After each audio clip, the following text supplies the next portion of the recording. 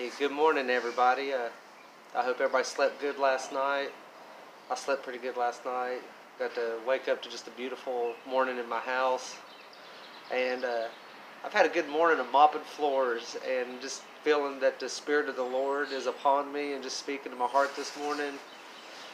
And I just have some words of encouragement for everyone. And I hope that this Word of God really just strengthens us together, draws us closer together as a family, not just in our homes, but everywhere that we go as we continue to declare the Word of God upon our region. Everybody's familiar with the Lord's Prayer, Matthew 6, and this is specifically how the Father taught us to pray. And man, so many days I don't start my day with just the simplicity of this prayer. But He both spoke to me, convicted me, and picked me right back up fast this morning through this passage. Our Father in heaven, hallowed be thy name. Your kingdom come, your will be done, on earth as it is in heaven. Give us this day our daily bread, and forgive us our trespasses as we forgive those who trespass against us. And lead us not into temptation, but deliver us from evil. For thine is the kingdom, the power, and the glory forever. Amen. Do you ever really just sit and think about what you're praying right there? That we are praying for Yahweh's kingdom to be here on earth. In heaven, there's no anxiety. There's no stretches of our mentality. We don't have mental disease. We don't have sickness. We don't have fear. We don't have like sexual spirits in heaven that are tormenting our families and our children. We just don't have it. But right here, the Father taught us His words, His truth that we stand on, right? That we pray for His kingdom to come here on earth. What does that mean to you? Specifically what it meant for me this morning is that I've got to be in a season of my life, a new season, a brand new one for me, to continue to walk out every day what it looks like for the kingdom of God to be right here in Johnson City, Irwin, Unicoi, wherever it is that you live, wherever you run. You're in California or Texas, it matters that when you pray for God's kingdom to come and His will to be done, that you are the vessels to do it. You are the vessels to do it. We are the vessels. We are the hands and feet. We are the head, not the tail. We are the body of Christ, right? So what is it that you need to do today to see the kingdom of God in your house, in your work, in your community? If you don't know, ask Holy Spirit. Specifically, that you can love people. You can meet their needs. You can specifically just go up to anybody that you see that is physically in pain, and in that mustard seed size faith, you can pray for them. He commanded us to do it.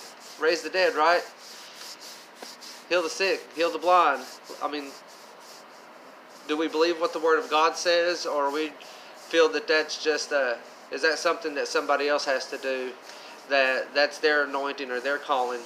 But the Word of God says that He anoints you, that He calls us, right? We're chosen. This is for everybody. It's so crucial, in Ephesians 4, when He gives us the fivefold ministry, that's complete unity. Everything that was spoken right there is for us all to step out unified together, not just one or two people.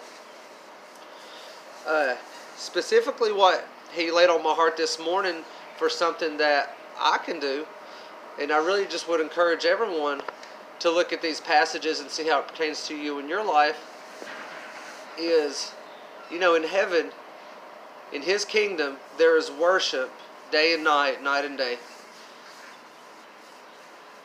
And I've got a lot of days where I talk God, I talk Holy Spirit and Jesus and where I go, but sometimes just through my own laziness, sometimes it's from overeating, sometimes it's emotional eating.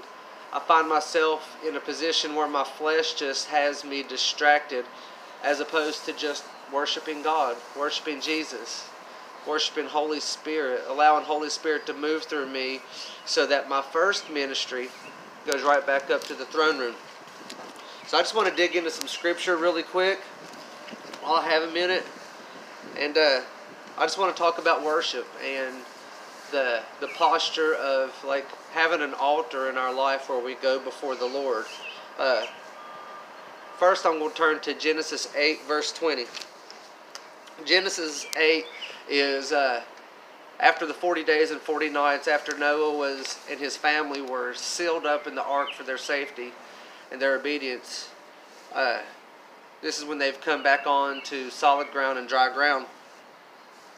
And the first thing that Noah did after surviving, the first thing that Noah did stepping out into a new season of his life was he built an altar. And verse 20 says, "Then Noah built an altar to the Lord." And at that moment, the first thing that he did was he ministered to the Lord. He thanked him. So what season are you stepping into in life? What season have you been praying about? And stepping out into this new season, are you prepared to worship God? Are you prepared to just sit in His presence and behold His face and learn from Him? You know, sit at His feet like Mary did and just get the good stuff that He has to offer. And then once you have been filled in your secret place, run with it. Genesis 22, verse 5. You know, everybody's really familiar with the passage of when Abraham was taking his son Isaac.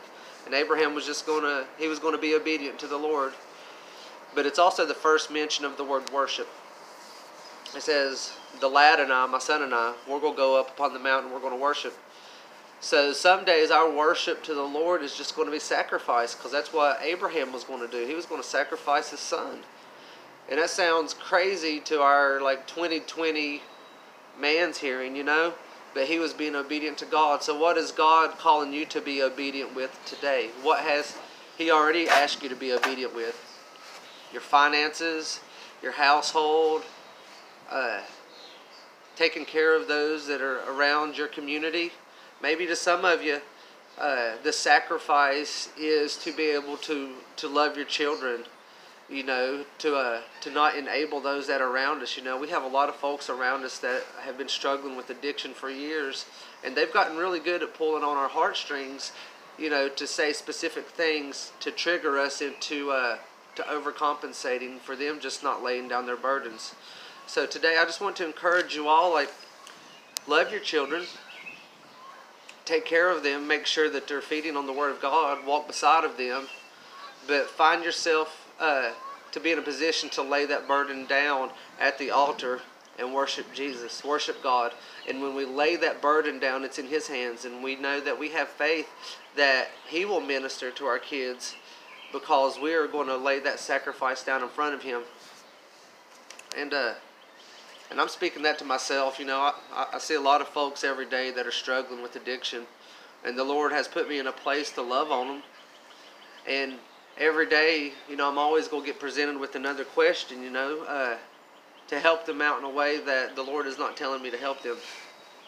So each day I'm just loving them, making sure they got something good to eat, something warm to stay with, and to continue to pray with the saints in our region that the Lord is going to open up a door, open up a facility that can house restoration of those who are struggling with their addiction in this area, more than just a week or a month-long stay talking to, you know, a counselor that might not know the Word of God.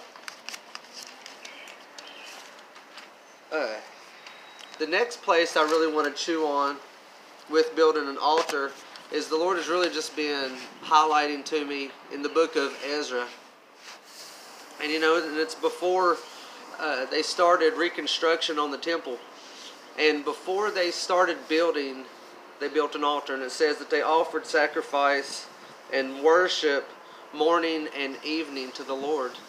And you know, and just for so long, so many people dedicated their lives to bringing worship before the Lord for everything. And, you know, we live in an instant gratification society. We have so much just laid at our feet really quick that even if we have food in our house and we have an abundance of food but we don't want to cook, we can just walk out the door, get in our car, drive through, knock on a window, and somebody's going to give us some food. The same way that some days we might not even just want to get into the Word of God, but we can get on TV and we can try to scroll through thousands of people to tell us what the Word of God says. But right here, the Word of God is telling me that before they begin construction of the temple, before they were rebuilding the house of God, they worshipped Him. So my challenge to everybody is, let's get back into a posture in life where morning, noon, and night that we're worshiping Lord. We're not just giving Him 10 minutes of reading here and there, that we're just going to sit and behold His face, ask Him a question, and sit there long enough for Him to answer. That we're going to be in a posture to where we're going to open up our homes and worship the Lord as a family of believers, that we're not just going to continue to live in a season where we give God 45 minutes once a week and then just go on about our day. And, that's my heart's desire, is that the body of Christ is going to love Him so much and stand so firm on what His Word is and be so filled with His Spirit that everywhere we go, that church is taking place. Everywhere that we go, that the Word of God is going before us, and that we are in such desperation of the Holy Spirit in our life that we can't let go of that vision. Jesus says it's better that I go so that I can be with my Father. But He sent us His Holy Spirit to go before us, behind us, fill us, teach us, to work through us as vessels, so that when we do go into regions, that we are seeing those that are possessed, that are afflicted, that are diseased, that are bound with demonic spirits of homosexuality, of sexual sin, of hiding, pornography, lying, stealing, all these things, bipolar, things that just attack our mind. I want to see that go in Jesus' name. And we are going to see that. We're going to be empowered by that when we have this perfect marriage of what the Word of God says and stepping out in the authority of what the Holy Spirit is guiding us in. And I know that that's going to it's going to elevate, it's going to accelerate at such a rapid pace when we behold His face, when we worship Him. And I guess my question right now is that something that you want in your life? If so, just ask. Ask Holy Spirit. A lot of folks I hear talk around this area, they're always mentioning, in the days of Noah, and things would be crazy, and it was at a time when destruction was going to come upon the world. But also in the days of Noah, there's a beautiful sign of hope. Like the Lord saved Noah. The Lord saved his family. His family. One family got saved. So if you were Noah today, what would your life look like? What is Yahweh asking you to build? And once He tells you what to build, where to dig, where to run, do you have enough faith? Do you believe Him? Do you believe that the Word of God says that He will strengthen your hands and lift your head to run with it? And are you going to not grow weary? The Lord spoke to Jeremiah in Jeremiah 12. He's like, if you grow weary in the race with men, then how are you going to run with the horses? So I just ask you now, if you have a desire on your heart to build, if you feel like the Lord is asking you to build something, run with it. Don't look left, don't look right, don't look behind you. Don't have a rear view Christianity where you're always looking at what somebody else did. You're the temple of God. You are filled with His Holy Spirit. Nothing can snatch you out of His hands. He tells you 365 times to fear not. So what are you afraid of? It's time to build. It's time to grow. It's time to create. The tabernacle is not just going to be 24-hour worship, but it's going to be people living their lives 24 hours a day, that everything that they do is going to glorify and draw attention back to Yahweh. Noah's family got saved. Noah's family got saved. Your family can be saved. Your family, God wants your family to be saved. So what is it that you need to build in this season of your life? He's telling me to build my faith, to have a bigger vision. I look at all these blessings that come my way, and guys, I just want to testify that every single time that the Lord puts a desire in my heart and shows me something in this community that there is a need for folks to be provided for, He sends the provisions. I want to tell you, in the past couple months, our house has been overflowing with food. Every single week there has been different men and women of the body that have come together and continued to bring finances our way for me and my brothers and sisters in gospel community at Rise Up for Kids here in Johnson City, to provide for people in abundance, in abundance. You know, it was just dropped on us that, you know, even in our region, that we've got 80 migrant workers or more, 80 is what we know of, that are in this region working, and due to quarantine, crops not growing the way that they are, they're hungry. They have needs. They have needs. But every single week, God is providing clothes, shoes, medical supplies, an abundance of food. I mean, an abundance of food every day, to where when we fix the same amount of food as we had before, that some days we have twice as much left over. And God says, go feed the people. Go bind up the brokenhearted. Love on them. So I want to say God is really moving in Johnson City, and He's building. He's digging up earth. You know, there's seeds that have been planted for a long time, and they're growing right now. So ask God this week, where do I need to dig? What do I need to create? What do I need to speak out loud and declare and decree in the name of Jesus? Where's my ark? Where's your ark? Where's your altar? Where's your altar? And when you pray to God for your kingdom to come, have faith that His kingdom is going to come, but know that He is going to partner with you, man, because in the beginning, you know, He gave authority to man over all the earth. And when Jesus took the cross, he restored that order to give authority back to us on this earth. We don't just have to sit in silence. We don't just have to wait for somebody else to do it. You are a child of God. You are filled with His blood. You are Holy Ghost filled. You are sanctified.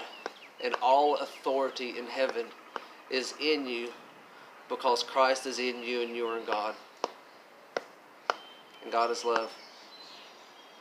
Perfect love cast out all fear. So don't be afraid today. Know that God wants to use you in a mighty way, His children. Holy Spirit, I just ask that for everyone that might hear this message, Lord, just more of you today. Holy Spirit, fill them with a fresh fire, Father, that where they go, the fragrance of heaven would follow, Lord, and that your living water would flow. Jesus, right now I just ask in your mighty name that you would touch men and women. You would touch children, Father, that the body would grow stronger today. And Lord, that today we would build an altar in our heart, in our homes, in our communities, Lord, and that we would worship you. And Father, that we know that when we worship you, Father, we encounter you. And everything changes when we encounter you, Yahweh. You are perfect and holy, and you are love. And you love us so much that you gave us your Holy Spirit, your Holy Ghost, to fill us, strengthen us, empower us. Father, just fill our lamps with oil today, that we might shine in our region. Jesus, that we would grow, that we would seek, that we would serve, that we would build, and that we would have faith that what we ask of you, Father, Lord, that you're a Father of good gifts and you will provide. Father, bring back family. Open up doors and houses to family. Open up bars and temples to family, Lord Jesus, Lord. We're praying for revival. May our homes be welcoming. May our cities be welcoming. May our churches be welcoming. May our workplace be welcoming, Father, Lord, to contain the revival that is coming, Jesus. And I ask this in your holy name, Yahweh. Amen. I love you guys. And I want to know that every morning my spirit gets stirred up in such a way to just share what is on my heart. Because since God delivered me, that's all I want to do. And y'all that know me, I just want to talk about the goodness of Jesus, because I was an addict for 21 years. I was a liar and a thief from like 2nd or 3rd grade until almost 4 years ago. And everybody that knows me knows this. Yeah, I had a lot of love in my heart, and I still wanted family, and I talked a good game, but you know, I wore so many masks. I was always pretending to be somebody that I wasn't. But almost 4 years ago, God delivered me of that. You know what I mean? He set me free. Everything that I ever just took upon me, that's what I was, like, I'm not that bad anymore, you know? So I want to testify how good God is. He's given me a wife that absolutely loves and adores me. He's given me healthy kids. He's given me a home when I never thought I'd be a homeowner. You know what I mean? He surrounded me with men and women from all over that walk beside me, and they pour into me, and I'm grateful for that. So I testify about the abundance of life that the Lord has given me. Charlie and Myra, Tyler, everybody from the prayer room, at a moment in my life where I just needed to know more about the Holy Spirit, He showed me through them. He showed me that I know His voice through those men and women. Brother Jim, there's a man from Africa that rents a gymnasium here at Rise Up, and at a moment and season in my life where I wanted to know more about Holy Spirit, I met this guy, and ever since I met this man, he absolutely pours the Word of God into me and has provided me with a wealth of knowledge. Michael and Sherry Marion, this was a man that knew I needed this job when I tried to turn it down. I just tried to walk away from it through a text message, and he brought me on board, knowing my past.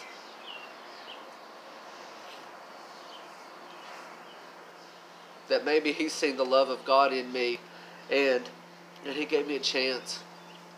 You know, the staff here at Rise Up, I feel needed around here. And now that I'm starting to know these kids, it's just such a dream to walk beside these young little boys and girls and just plant a seed, just a little nugget of truth about who God is for them. The Rock Fellowship, Hosanna, the families there, they have walked beside me. And just Mount Olive Missionary Baptist Church, my home church, Lone Oak Christian Church, which is a body that has walked beside of me through my addictions, through my pain, and they've seen me set free. And yeah, they know I get crazy for Jesus because that's what it is on my heart. I'll never shut up about the love of the Lord. But they walk beside me and they accept me. Lone Oak Christian Church is a place where everybody will always look you in your eyeball. They'll love on you, and they'll open the door for you, and that's a big deal. They listen to you, Gospel community, the folks that we run with, both in home church and on the street, they've built me up, and it's through all of these little communities. Like, I feel like God has just allowed me access through the front and back door of all these houses to be strengthened. The United Emmaus community. That's a community of men and women that have walked beside me and helped set me free. Just absolutely helped set me free. I can't even talk. I'm emotional, guys. I'm sorry. But they've helped set me free through the love of Jesus. All of the women through Kairos Outside Prison Ministry. It's a ministry that helps women, walk back to freedom and safety and healing after being impacted by men that's been incarcerated. And all the men through Kairos Inside. All of these ministries that I see around this community that absolutely love the Lord, God has allowed me to live with them. So I really just want to encourage you, God loves you and He wants so much more for you. And that you need to seek it. You need to step out in faith. You need to run for it. And where He opens up a door for you to run, don't look back because He loves you. I love you guys. And I just look forward to, just growing with you. And I just want to encourage you to just repeat with me. Spirit talks to spirit. Iron sharpens iron. And we are children of the High King of Heaven. I love you.